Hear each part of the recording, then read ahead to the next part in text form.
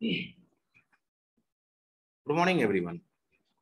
In the last video, we have discussed few information or few questions regarding the DNA. That is a deoxyribonucleic acid, which is a genetic material. Okay. We have discussed regarding the nucleic acids, and nucleic acid is of two types. One is DNA and another is RNA. Okay. We have seen that nucleic acid is the polymer of nucleotide. Okay, in nucleotide, which consists of the nitrogenous base, pentose sugar, and phosphate group.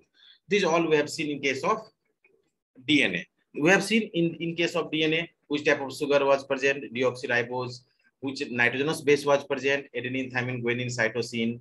Okay, and phosphate group. Similarly, and we have also seen in case of DNA that is made of two polypeptide chain. Okay, sorry, two polynucleotides.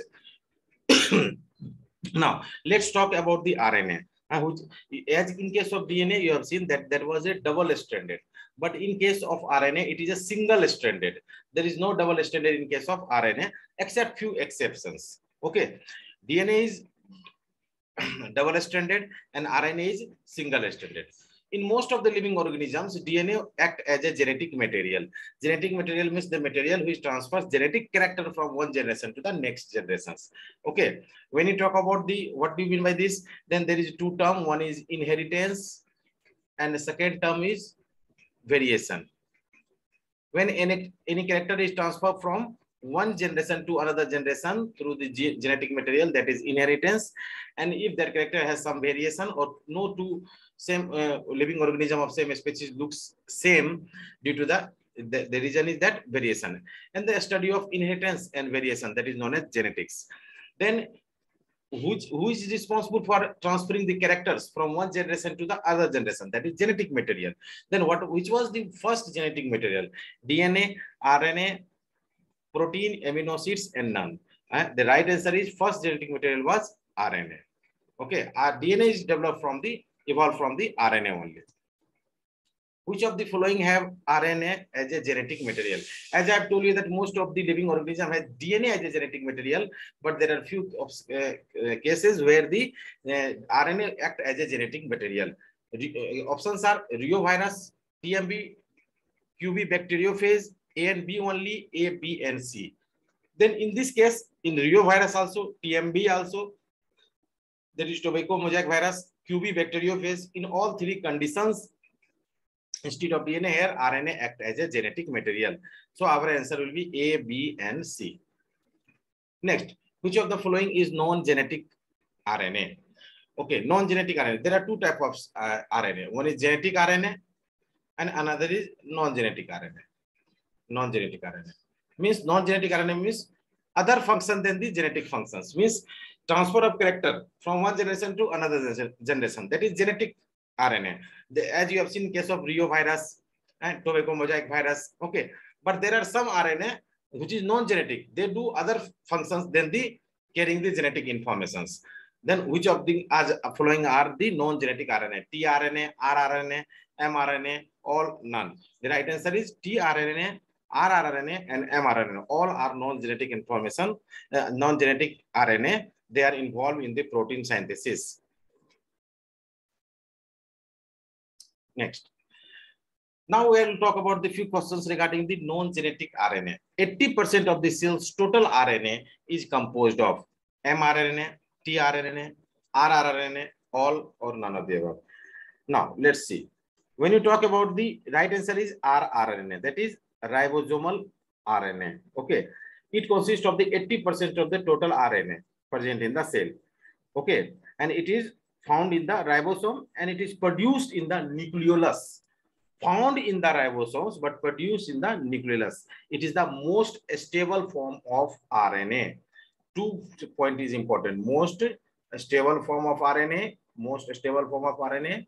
Second was that it is found in ribosome but produced in nucleolus. Okay. Regarding whom I am talking? rRNA. This is the right answer. Which of the following is a smallest RNA? Okay. tRNA, mRNA, rRNA, A and B, and none. The right answer is tRNA, that is transfer RNA, which constitutes 10 to 15% of the total RNA. It is synthesized by the nucleus by DNA. It is also known as the soluble as well as the adapter RNA, which is the smallest RNA, that is tRNA. That is tRNA. Now, next, at the time of protein synthesis, which RNA type act as a carrier of amino acids? What is protein? That is the polymer of amino acids. Then, during the formation of protein, which RNA will act as a carrier for the carrier of the amino acids? Then that is transfer RNA, or you can say tRNA. Which type of RNA has the most complicated structure? mRNA, messenger RNA, tRNA, transfer RNA, or ribosomal RNA? All or none of the above. Then, if you see, then what is the function of tRNA? That it at the time of protein synthesis, it acts as a carrier of amino acids, and also the tRNA has the most complicated structure. Regarding structures, we will have one more questions. Let's see. Which is the least stable RNA? Then the least stable rRNA is mRNA, that is messenger RNA, which constitutes 1 to 5% of the total RNA. 1 to 5% of the total RNA. Okay, and this is produced by the genetic material DNA in the nucleus, and it is the least stable.